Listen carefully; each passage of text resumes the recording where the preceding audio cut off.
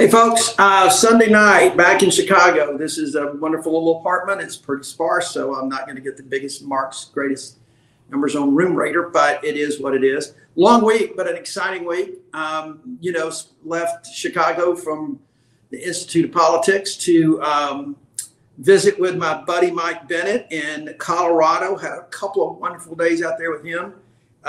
His campaign is really rocking. And then spent the weekend in New Hampshire, first time in the Granite State, and it was just awesome. Maggie Hassan is such a great candidate out there, and she had such enthusiastic folks. Been a lot of fun. Back in Chicago for the Institute now. So let's talk a little bit, because the other thing that I keep reading, when I go to these places, and I feel like the Johnny Cash song, I've been everywhere right now. And still places to go, headed out this week. But the fact of the matter is, everywhere I'm going, I am seeing a lot of enthusiasm for our candidates. People are canvassing, people are getting out there, they're talking about these races. But when you read the things in the polls and you read all of this stuff, it's like Democrats are once again seem to be getting into that woe is me mode that we were in back in May. That I talked about with you guys. I talked about wherever I went. This woe is me. What are we going to do? We're facing the headwinds again. Oh my God. Oh my God. Well, the fact of the matter is, folks, we have got the candidates. This shouldn't be this close, and I recognize it is close because there's a lot of factors involved. But the fact is, we have got the candidates to really make a difference going forward in this country. And some of them are incumbents. Some of them are running for open seats. Some of them are challenging folks. And this election is coming down now to some real serious contrast between candidates. Not since the Republican Party put up a bunch of Tea Partiers 10 or 12 years ago have we seen the kind of extremist candidates that we're seeing across the board. Election deniers, folks who want to get rid of Social Security, folks who, will deny the existence of just about anything good and want to complain about everything that Democrats do. It's really stunning if you go through what's happening out there. This election, more than any that I can remember, is truly about the contrast. You've got a choice, a lot of choices. I mean, choice is on the ballot. Make no mistake, folks. Choice is on the ballot. You know what I'm talking about after the Dobbs decision. And choices. You've got choices to make. And we've got to make sure that we keep our foot on the gas up until the midterms.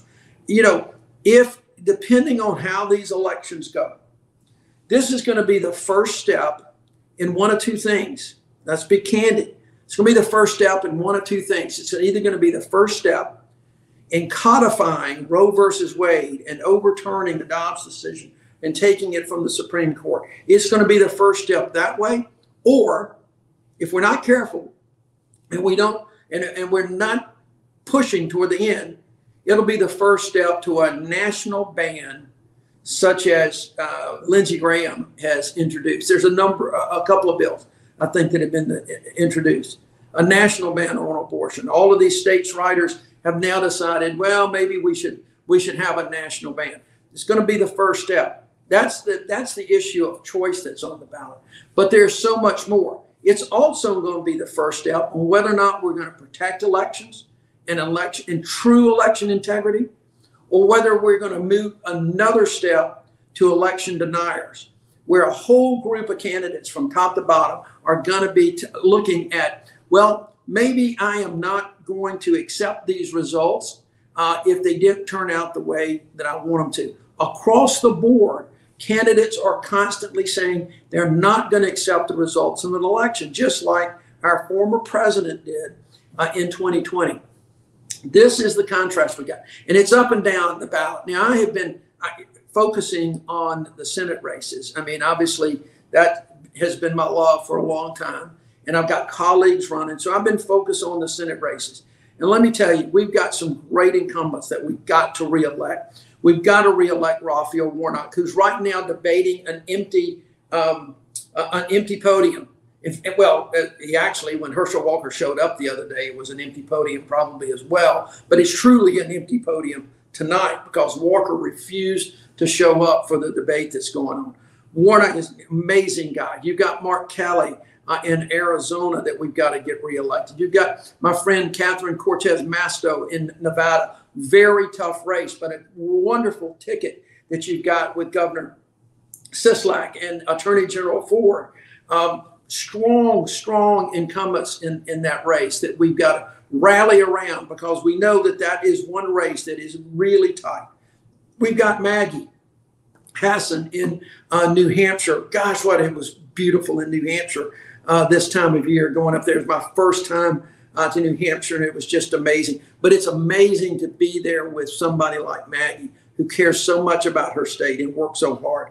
We've got to make sure that we have races like with Sherry Beasley that we can compete with in North Carolina. Sherry is really surging. I was with Tim Ryan recently in Ohio. That's a race that's really taken off. Mandela Barnes is coming back strong. I know you've read the things about his campaign slipping a little bit. I'm telling you, he's coming back strong in that race. You've got other races. You've got Franken running against Grassley in Iowa. That's a big race. And one of the ones where I went to early, Kendra Horn is really surging in Oklahoma. I'm telling you guys, that is another sleeper. We moved that onto the sleeper side because polling is coming out that's pulling her closer and closer because people are realizing that Mark Wayne Mullen, with that weird name, just weird, is also such an extreme candidate. It's a conservative state.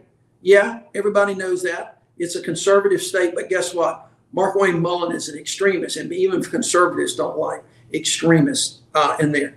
All those races are doable, but we cannot, please, just focus on the Senate races. I have only got so many days of the week and so many hours in the day, so I have focused in my travels on Senate races. But I'm going to tell you, right now, these governor's races, the attorney general's races, the secretary of state races, every one of these races down the ballot are extremely important. And in some states, you've got an opportunity to break supermajorities in these states. You've got an opportunity to flip states. I was with a couple of state representatives last night, had dinner in New Hampshire, and they are working hard on key races to make sure that they can flip that New Hampshire legislature. Because, look, these election deniers are not just running for the Senate. They're running for governor, and they're running for secretary of state. They're running for your local elections. So we cannot get away. We cannot let the down ballot races slip. We've got to make sure when we're out there canvassing, calling people, we talk about our one candidate, but tell them not to forget the candidates down ballot all the way to local races and local state legislatures. This is so important. You know, wherever I'm going out there, I'm seeing such enthusiasm for these candidates. I really am. But I'm also seeing some fear because they understand the alternatives that their candidates are facing. When you've got a candidate, for instance, I'll just pick out a race. I was just in New Hampshire, so let's pick out New Hampshire. You got a candidate like Maggie Hassan, who's a true public servant, who has done so much for the Granite State, who has worked across the aisle to help with the infrastructure bill and the Inflation Reduction Act, who has done surprise billing, you name it. I can go on and on about the things Maggie's done. Running against a guy, a former general, who is literally an election denier, has said that he doesn't know if he'll accept the election results if he loses, has said that it's time that we get rid of Social Security. True story, folks. And there are bills that have been introduced. That is just one example of the kind of contrast that we've got right now in these midterm races. That's why it's so important to get out and canvass and talk to people. Go where they are. Tell them that you understand that gas prices hurt their pocketbook. They understand that inflation at the grocery store is a problem. but make them understand, or try to get them to understand, that Democrats have been working on this and have a plan. There's no silver bullet, especially on inflation. That is a worldwide phenomenon, folks. It is not just Putin. It's not just supply chains. It's not just the pandemic. It's the combination of all of those. And if you look, we've actually got lower inflation than most other democratic societies in the world. So talk to them and tell them we've got a plan. And I guarantee you, look hard at all the opponents and ask folks, what's the plan of these challengers, these GOP challengers that are out there? Yeah, they're complaining a lot. We hear them complain a lot. Some of them will go on racist rants, which we've heard recently as well. I won't go into that again. You can check my Twitter feed. But ask them what their plan is for reducing inflation. They don't have one. Their plans are simply to get rid of Medicare, simply to do the things like get rid of Social Security. Those are their plans. It is not good for our states. It's not good for America. Folks, we cannot let up. We have seen everything goes in cycles. And back after I left the White House, I started getting people to talk about the good things that we've done. And everybody did. I'm not taking the credit for the great polls, because the president and our Democratic leaders in Congress did an amazing job. And we got things done for the American people. It's been an amazing run, but we've still got more to work to do. And we know that the way things go, there's a dip, there's a cycle. And now we're on a cycle that's a little bit down. So I got to get people got to get fired up again. They got to get excited. They got to get ready to get to the polls. So here's the deal. Some of your states, voting is starting, has already started, and is about to start. Go. Vote early. Don't take a chance on election day and long lines or bad weather. Go ahead and get that out of the way.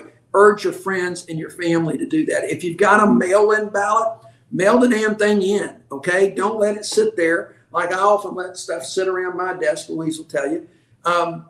Mail the thing in, get it done, and encourage your friends and neighbors to do that. You know, folks in Alabama, if you're going to be a vote absentee, go ahead and do it. You can go to the courthouses usually. You can request an absentee ballot. Check those times. Check your registration. And at the very minimum, on Election Day, November the 8th, please get out and vote. In the meantime, talk to people. Just talk. Tell them how important this election is. And go where they are and talk to them about the issues that they care about. Try to get them to potentially take their tribal uniforms off and vote the way that they truly believe, that is the kitchen table issues that I talked about so much in my race. You know, guys, I'm going to tell you something. In 2017, Alabama, it was a special election. It was a special election, and that made it special in a lot of ways. And we didn't have the same kind of tribalism. But people in Alabama got out to the polls and they rejected extremism. They rejected the kind of politics that had nominated a candidate like Roy Moore. Alabama did that. And we did it because we got out and worked, and we got out and we had passion about what we were doing and how we were going to try to represent people for 3 years, knowing that 3 years later in a Trump year, the odds of me getting reelected were not going to be good. But that led to some momentum for 2018, which helped us take the House. It led to so many good things because people believed. We got to believe again. You cannot let the crap about the polls and whatever and the dip or the president's underwater and this or whatever get you down. We have that hope because our democracy is depending on each one of you. So let's get out there. Let's do this. I'm excited. I'm going to be traveling again this week. I'm going to be traveling again the next week. I'm going to be traveling again right up until Election Day, trying to make sure that people know the importance of these elections and how important it is the candidates that we have and the contrast to the candidates that they're running against. That's what this is all about. So please, let's get out there, take a little bit of break for the rest of the Sunday night and start first thing in the morning. Make phone calls, do the things you got to do necessary. All right? Y'all take care. We'll see you again in a few days. Thanks. MeidasTouch is unapologetically pro-democracy, and look, we know you are too. So please make sure you check out our best-selling shirt and our best-selling gear, the unapologetically pro-democracy gear. And hey, while you're at it, make sure you check out my favorite shirt and one of our most famous designs, It Wasn't Rigged, You're Just a Loser, at store.meidastouch.com. That's store.meidastouch.com.